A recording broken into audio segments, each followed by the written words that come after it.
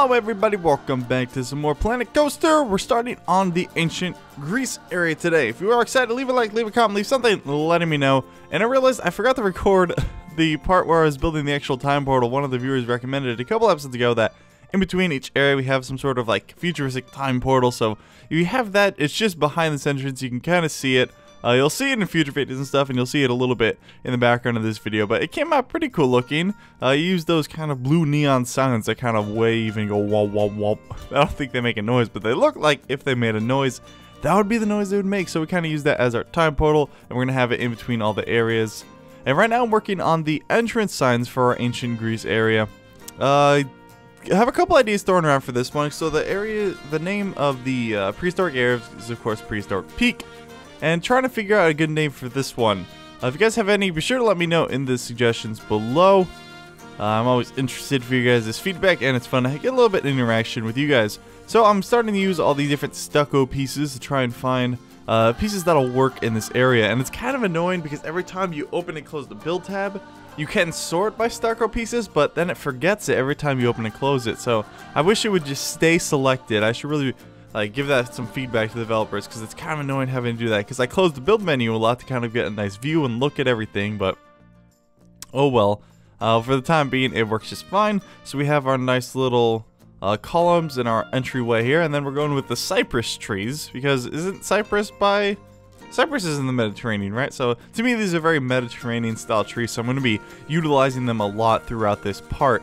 And then I'm building a little entrance wall here, and it's cool. So I actually extend this, we make 3 of them, and then I save it all as a blueprint so we can use it later. So right now you'll see I select them all, we save as a blueprint, I just do like Greek wall, something, something, something, and now we can use it, all 3 again. We can just copy and paste it over.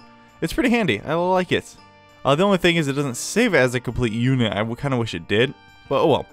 And then for here, I had the idea of doing like a raised plaza with steps all around, and then here's where we're going to have like the main shops and everything.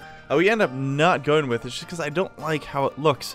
You can't just have a flat ground like this. You're always going to have those little circles. You can kind of see them. 1, the path controls are still a little funky, and 2, you can see those little circles it leaves. So I decided, no, we'll just have it a flat path just on the ground like usual. And then we're just extending it on through here. And for each of the sections, I'm going to try and have at least one ride. At least one flat ride. At least, actually, most will have probably more than one flat ride. At least one coaster in all 5 of the sectors. So there's going to be at least 5 coasters in this area for our prehistoric, our ancient Greece. I keep forgetting the order. Medieval, Old West, and future sections of the park. All those are going to have their own custom coasters. This one is no exception. We do get it done in this video, and I'm actually pretty proud of the coaster. I think it came out pretty good. One criticism that someone brought up was, hey, you need to put brakes before the coaster enters the coaster bay again. Probably I should. You can only have them in very straight sections, though, so that's the reason I didn't put it on this one, but I probably should. It's not super realistic, so I probably should have the coasters brake. We'll see. And for here, I'm just adding these columns, and these columns are annoying because they are not actually building pieces. They will not snap to a grid unless some of the columns snap to grids and some of them don't. It's a little odd. So like these ones wouldn't snap the grid. So basically what I did is I took the half walls and just laid them out so I knew where to put the columns. It's a little bit annoying, but it worked out pretty well. The columns aren't perfectly straight, but they look fine at first glance, so we're just going to leave them, then trying to figure out a nice roof for this. And I love these slanted tile pieces. I think they go really well with this, but there aren't any flat pieces that match it. It's so annoying. Like, I just need a flat square right there with this texture, but there is not one in the game. I couldn't believe it. Like, I could have sworn there were when I started building this, but nope. Those tiles are so cool looking, but there isn't just a flat one. So I just used the stucco piece, which kind of sticks out a little too much. It's a weird color. We use these pieces on a roof later, but I actually end up just switching this one out entirely because I wasn't really liking how it looked. I mean, hindsight 2020, it looks fine now. And I was trying out some different pieces to see if the colors looked fine. See, that one's close, but it's like way too dark. And 70 can change the colors, but just didn't look right with any of them. So then I take our little Greek wall thing, and we're just gonna flip it around here. Just cover it in the bottom, just make it look real nice. Again, I like having something that you can repeat throughout the park to give it a consistency. Well, not through the whole park, just through this specific themed area, but it's nice having a consistency. Since we're going really wide on this park, like all the attraction stuff are going to be a wide path, I was thinking at the center we could have a really dense area with just like all in one area with everything kind of mixing together. So you'd have the futuristic, you'd have the Greek, you'd have the medieval, you'd have the Western, all that stuff, and the prehistoric all kind of crammed in one area. Maybe like one big coaster in the center of the park that kind of encompasses all of those themes. That might be cool. I don't know. We'll see.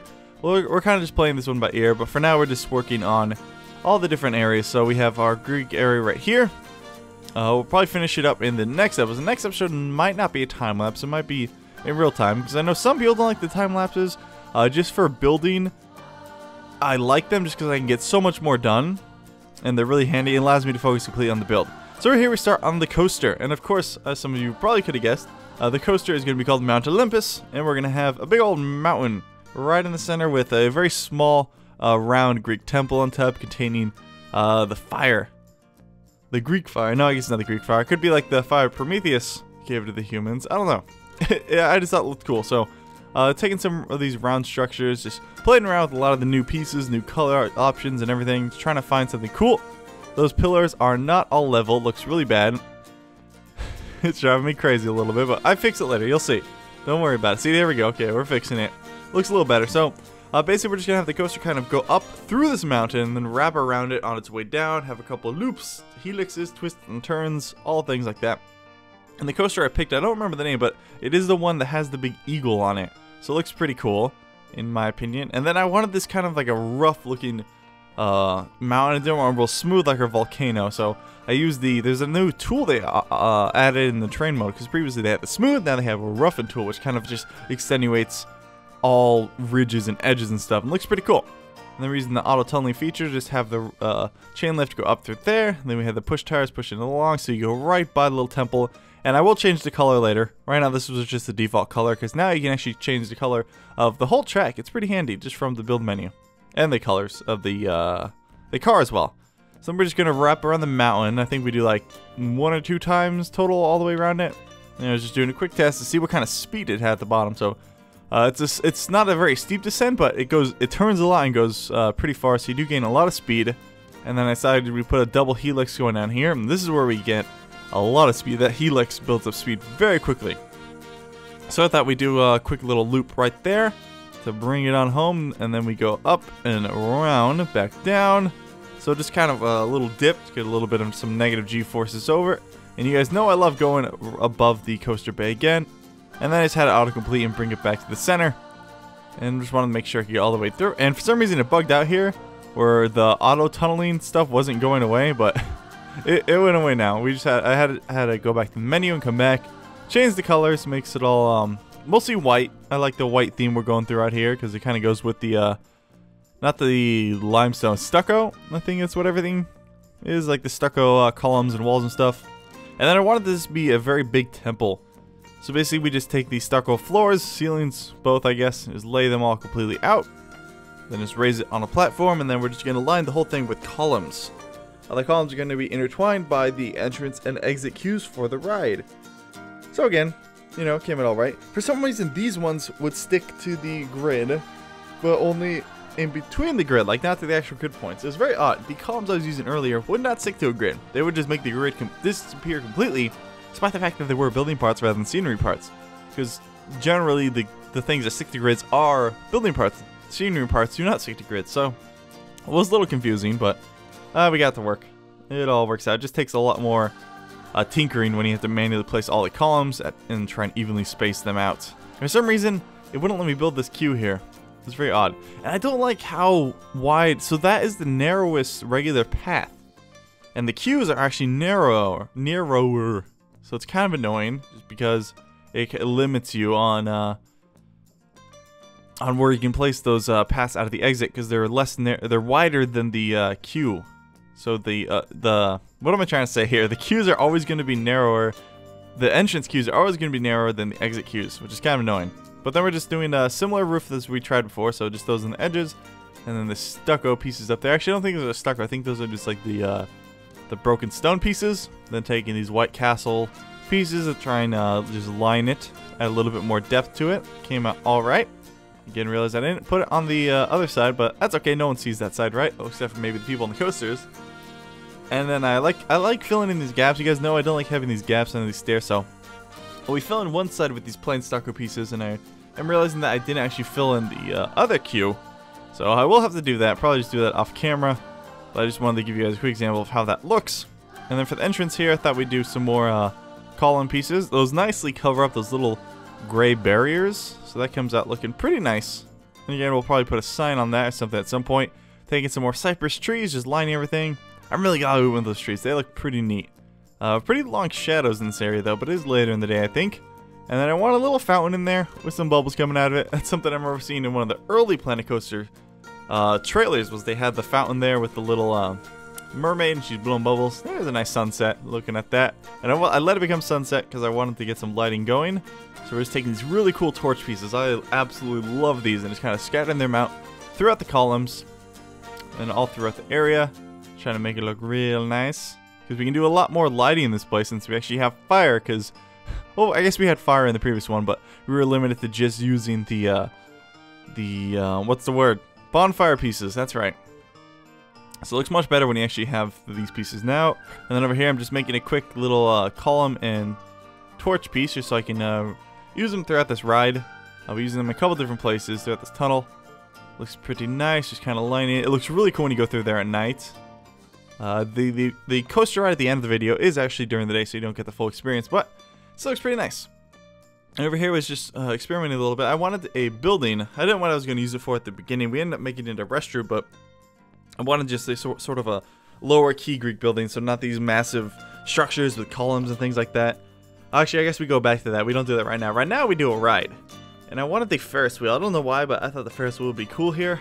Kind of goes well with the big mountain right next to it. It's kind of complements each other, I suppose. Then we just do a nice little strolling path through what will be a garden of some sort, and then just a nice exit there. And then what do we do here? We take the Greek wall. Oh no, we put a hired king coaster and another janitor, because I noticed there's some trash. We don't have many trash cans in this area, so that's something I will have to do later. Then I wanted a nice entrance. I thought about putting these over the entire path, but I thought that'd look a little bit too busy, so I decided to put them just at the entrances and the exits of the queues, and then just follow that up by adding some of these brick walls. They're not really brick, they're my stucco walls that kind of contain this garden area. Again, it's really nice just being able to copy and paste stuff like this, because it's actually its own set piece now. It's a little annoying that the menu closes, so as soon as you place it, it closes the blueprint menu, which is a little annoying. Again, it'd be nicer if I kept it open, because if I wanted to place multiple ones, I have to open the menu every time.